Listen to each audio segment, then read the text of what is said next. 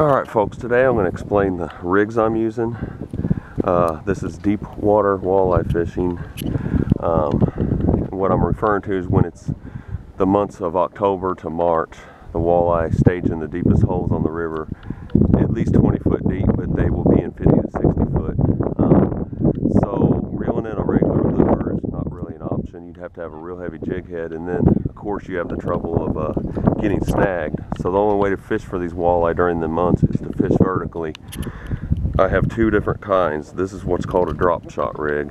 It is a simple half-ounce weight, and then about 8 inches up to a foot you start. What I do is tie off. I got 3 swivels on here. This is the one I'm using for live bait. So I'm going to have a hook here, a hook here, and a hook here. I can switch it between minnows and worms or whatever, a combination. This is 12-pound line here, and then I got a swivel, and below that's a 20. This line down here is 25-pound leader.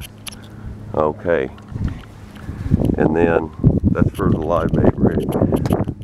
For a lure rig, what I have is what's called a bottom bouncer. It is a weight with a wire going down, and it bounces off the bottom. Also, same thing here, except it's 30-pound leader. I got 1, 2, 3.